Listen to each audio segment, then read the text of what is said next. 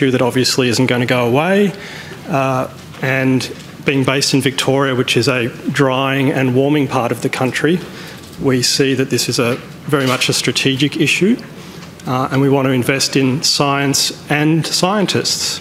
You know, if you have a country where you don't have real depth of knowledge, then you're prone to, I guess, issues which may affect health or cost us too much if regulations aren't well written or based on a strong evidence base.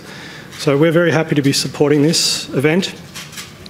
Just briefly, Melbourne Water produces about 350 gigalitres annually of water, drinking water, about 70 gigalitres of recycled water, and we manage 2 large waterway catchments. So the issue of cyanobacteria affects each of those product streams and can cost us a lot of money and a lot of angst.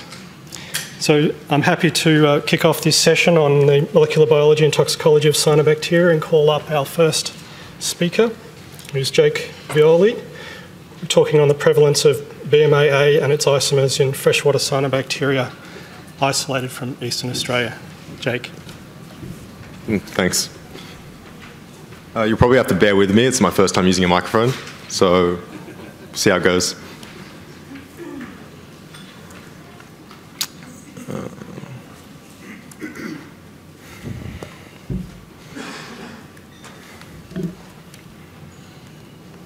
All right. So hi, I'm Jake. I'm a PhD candidate at UTS, and I'm going to talk about what I did in my honours work under the supervision of Simon Mitrovic, Anne Colville, and Ken Rogers, which was to determine the prevalence of BMAA and its isomers in freshwater cyanobacteria isolated from Eastern Australia. So I'm sure I don't have to go into what cyanobacteria are nor what blooms are, but just quickly, we know that cyanobacterial blooms are all throughout Australia. Australia's different aquatic ecosystems, including lakes, reservoirs, and rivers. We know there are certain conditions that can promote cyanobacterial growth, including a high nutrient input of the water, high temperatures, and low flows. We also know that human activity has caused blooms to increase in frequency from such activities such as climate change, increasing temperatures, and agricultural runoff resulting in eutrophication. And the reason why these blooms are such an issue is because they produce, cyanobacteria are known to produce a wide array of different types of toxins. These toxins include the hepatotoxins, such as the microcysteines, which affect your liver, the neurotoxins, such as the saxitoxins, which affect your neurons, and also the dermatoxins, such as limbaitoxin A, which affect your skin.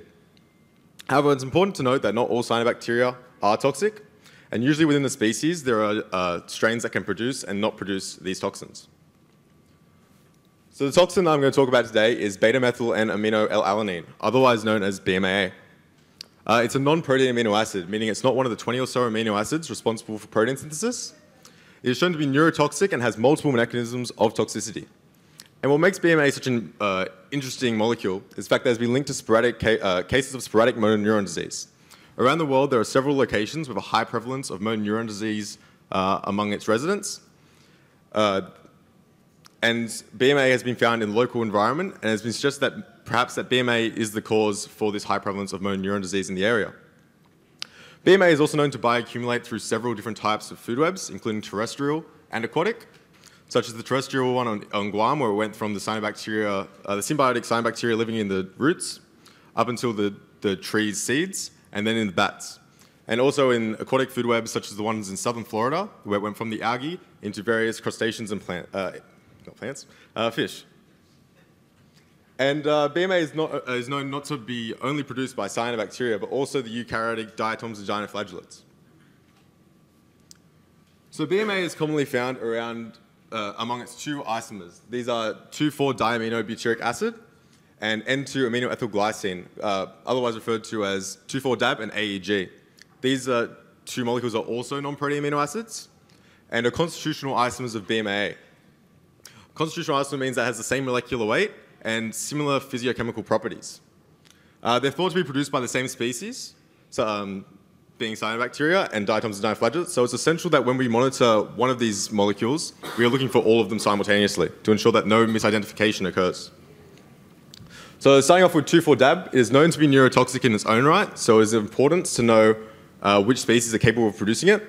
However, potentially more interesting is that it's shown to increase BMAA's toxicity. So it's important that we know not only what species produce BMAA and 2,4-DAB, but also those that are able to produce it simultaneously. AEG, on the other hand, is not known to be toxic, however, it is frequently detected in cyanobacterial cultures and cyanobacterial samples. This really emphasizes the fact that you need to analyze for these molecules simultaneously to ensure that there is no misidentification occurring. So currently, BMAA has been researched all around the world, from the United States to South America, Africa, and all throughout Eurasia. However, until recently, there had been no studies done for BMAA in Australia's environments. That was until earlier this year, where a Main et al. Discovered that BMAA was present in a number of bloom sites all throughout Eastern Australia. In this study, 16 sites were examined, and 10 of which yielded had BMA present in that bloom sample. However, maybe more interesting as well is that 2,4-DAB was found in every sample, suggesting that its prevalence may be higher than BMAA's. But being crude, raw bloom samples that were just kind of swabbed up from the environment, we couldn't really determine what species were responsible for this BMAA and 2,4-DAB. So what don't we know about BMAA in Australia? So firstly, there's only been one report of BMAA in Cyanobacterium, which was of Cylindrospermopsis from a study done by Cox et al. 2003. In this study, they examined several cultures from around the world to determine how prevalent BMAA is among cyanobacteria. However, there have been no reports of 2,4-DAB or AG in any Australian cyanobacteria. And currently, that study I mentioned before by Main et al. Is the only study that has examined BMAA in Australia's environment. So we really don't know how truly distributed it is throughout Australia's different ecosystems. So based on this, I constructed two different aims. The first aim was to identify if BMA-producing cyanobacteria are present in Australian freshwater systems. And the second one was to identify which cyanobacteria genera are able to produce BMA and its isomers. So how do we go about doing this? So just a basic rundown of the methodology. So first, we went and collected various different types of samples from all across Eastern Australia. We then brought those samples back to the lab and attempted to isolate the individual cyanobacterium present in those samples. We then established several different types of cyanobacteria cultures, and we started growing them up. Once these cultures were established, we'd harvest them at the late exponential phase and analyze them with liquid chromatography, triple quadrupulse mass spectrometry. So a total of 11 sites were sampled in this study, and sampling occurred all throughout last year. As you can see, it's all throughout Eastern Australia. We have 3 sites that were down around Mildura, which were on the Murray River. We had 2 sites around the Griffith area, and Griffith was quite an interesting site to sample, as being reported by the media to have a high instance of motor neuron disease among its population. So it's quite interesting to see if we could find any species that were able to produce BMA and its isomers in that area. We also had 3 sites in Sydney, including Manly Dam, and 3 sites in the Hunter region. So when it came to sample collection, we ideally wanted to find blooms. So we tried using the Water New South Wales website, which has a bloom map, which essentially just tells you where blooms are throughout New South Wales.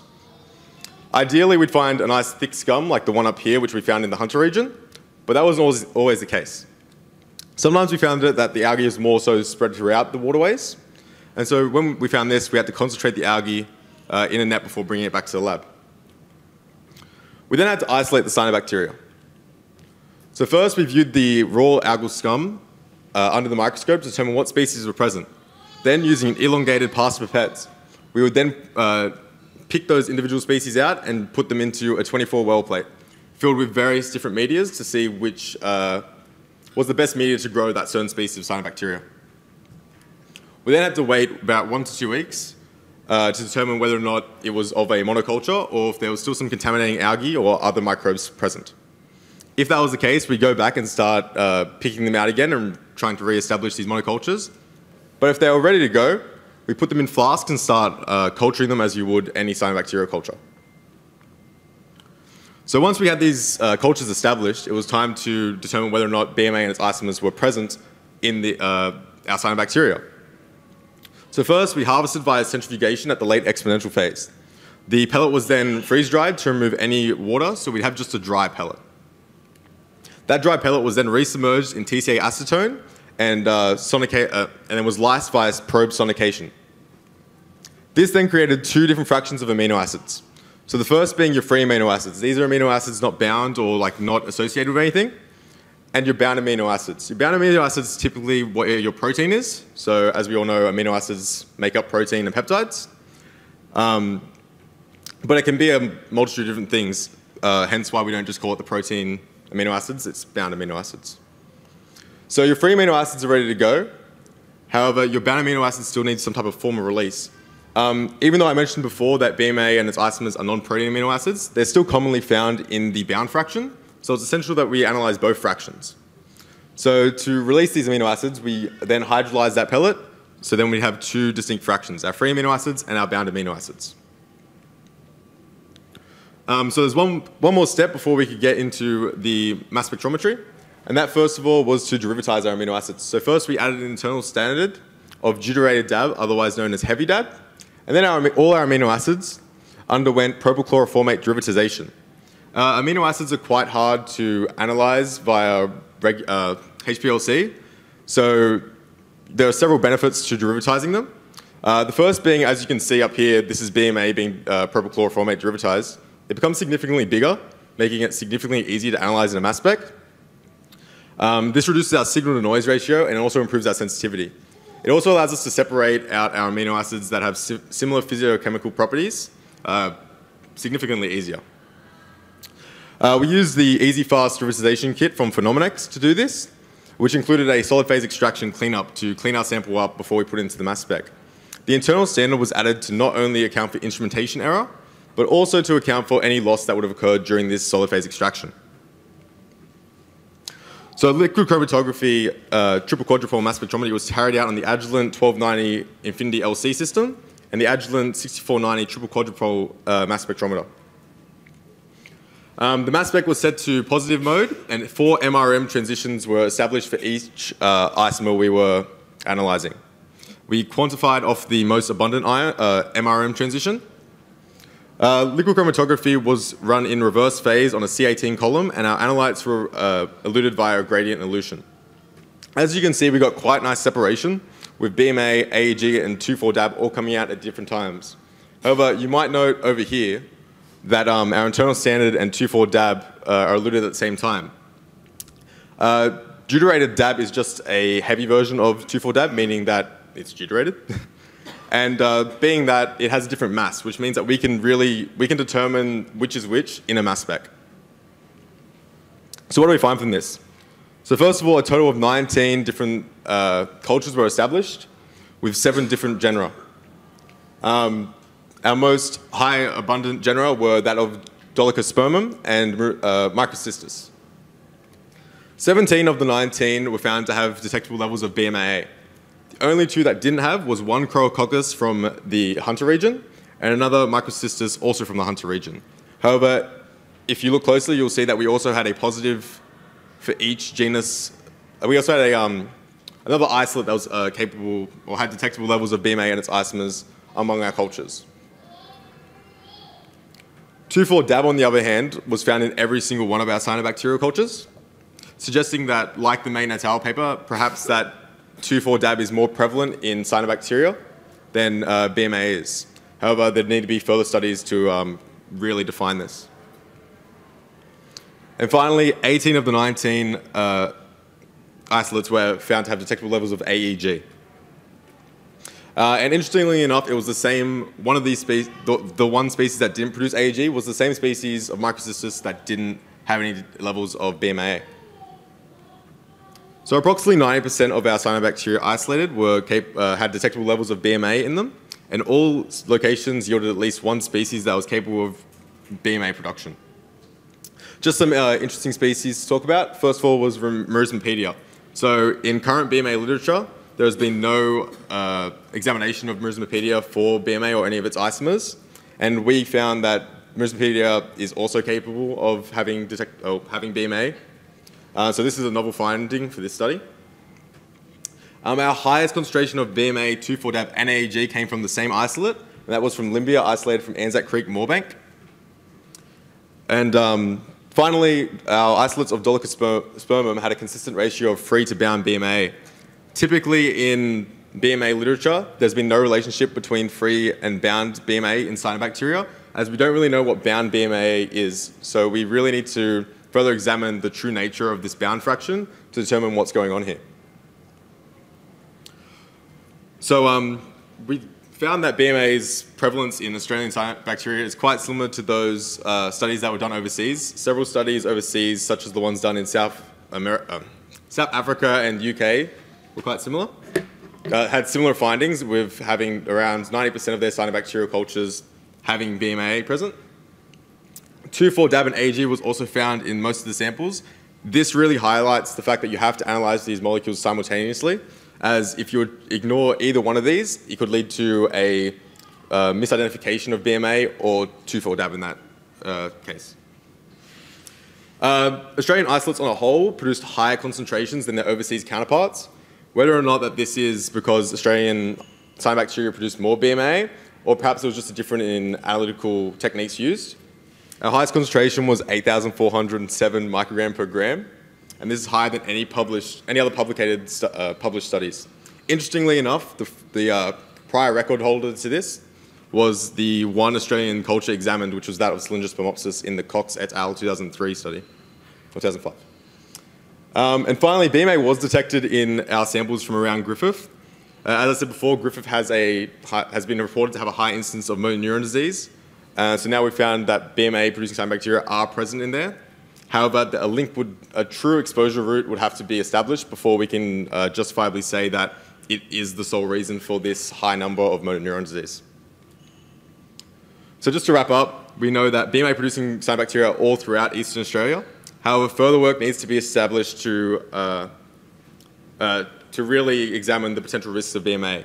Currently, there are several conflicting reports about whether or not BMA is responsible for this high abundance of motor neuron disease in these clustered areas.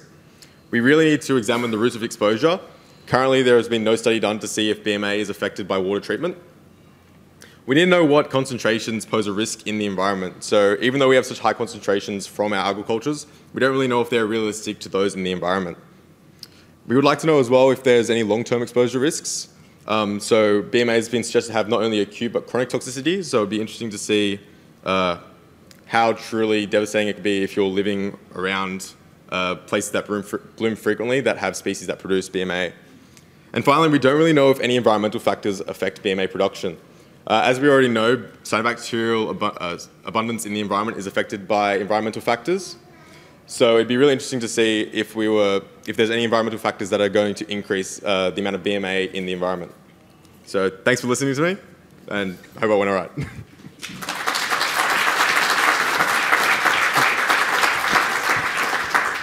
Thanks, Jake. That was a very interesting talk.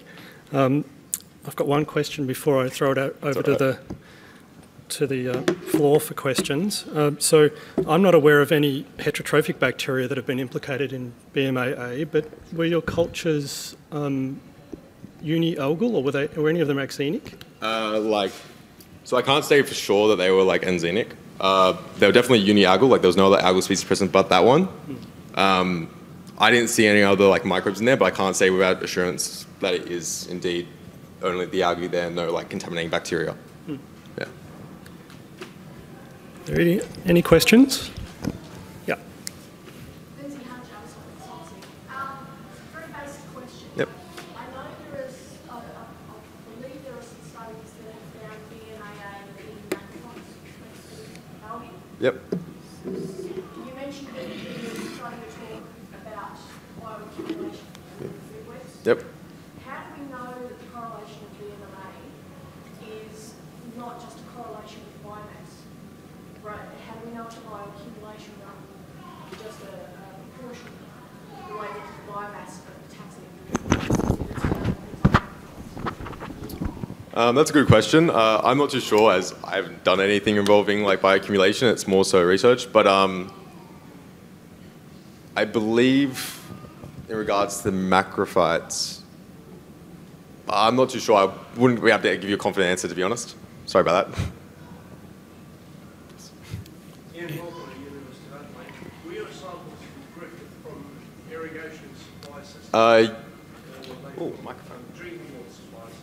Yeah, so interestingly enough, I sampled 2 locations in Griffith.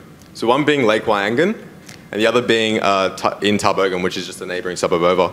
Tarbogan was a canal which is used for irrigation, so it irrigates all their crops. And Lake Wyangan, interestingly enough, which is, even though it's known to constantly bloom, in times of water shortages, it is used as a drinking water supply. At the time of sampling, actually, that it was the water supply, and I spoke to a lot of the locals, and they don't drink the water. They don't trust it. There's no surprise there. So I hope that answers your question. Thank you. Take one more question. Yeah. I'm just interested in those media and oscillatory samples that you isolated in those cultures. Yep. Were they big people when they're ones collected from scarp or through the water column? So the way we sampled essentially was, like, I was aiming for blooms because blooms are significantly easier to isolate because of the crap ton of cyanobacteria. So if it was a bloom, I'd just swipe it up, and if like not, I'd just throw a net out and concentrate it. I wasn't like trying to get benthic or anything. It just, whatever was in there is what I got. Yeah. All right, I think we'll move on to the next speaker. Thank you very much, Jake, for that. It's a great talk, very interesting.